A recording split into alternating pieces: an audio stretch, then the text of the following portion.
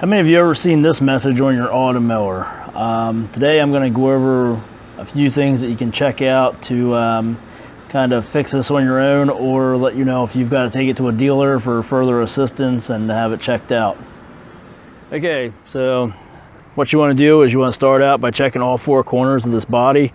Make sure they're snapped down onto the joystick controllers just to give a good little push on them. If you hear a pop like that's it coming off.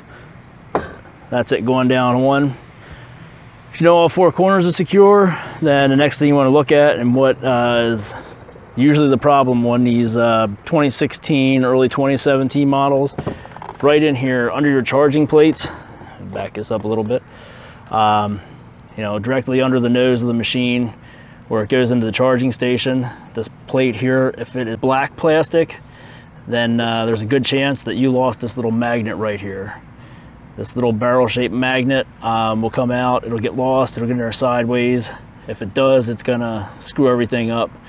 It works with the lift sensors and the collision sensors, and anytime anything happens to one of those magnets, it thinks that the body is completely missing or just lifted off or just not secured right. Causes the whole mower to stop and just won't let it run. Makes it think that it was in some kind of a collision. So you get the fault code that we saw there in the beginning, and I'll show you one of these here with the magnet missing out of it. This is what it looks like when the magnet's missing, just completely open there in the front.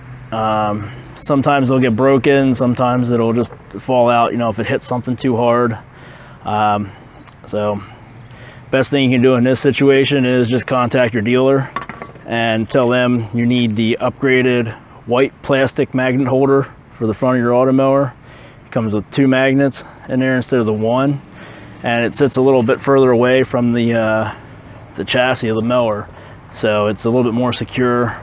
Don't have near the amount of problems. Actually, I haven't had any problems with these so far. I mean, I personally haven't, but that's all there is to it. Just get a hold of your dealer and tell them you need this. And if you do look under there and you already have this white plastic magnet holder, or your magnet is still in your old black one, if it's still in there, there's a possibility for somehow it might have got flipped upside down, you know, if somebody was playing around with it or something. But even if the magnet is in there, it's still a good idea to upgrade to this white plastic one. But like I was saying, if you have this white plastic one and both magnets are in there and this thing's not broken and you're still having that active collision sensor fault and the mower won't run, then you need to take it to the dealer, because they're gonna have to split it open and check out some stuff inside of it. So, but just an idea of what to look for when you have that problem, because I know a lot of people have been running into it lately and calling us and asking what they should do and how to go about figuring it out. So there you have it.